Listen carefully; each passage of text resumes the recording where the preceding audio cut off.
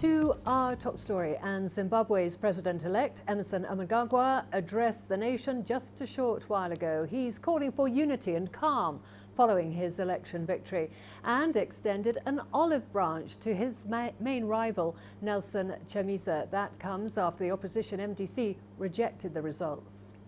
While the violence of the last few days must be condemned loudly, we cannot allow the violent actions of the few to detract from the democratic expression of the many. I pledge to be the president of all Zimbabweans, a president of those that voted for me and those who did not. To Nelson Chamisa, I want to say, you have a crucial role to play in Zimbabwe's present and in its future and in its unfolding future. Let us both call for peace and unity in our land.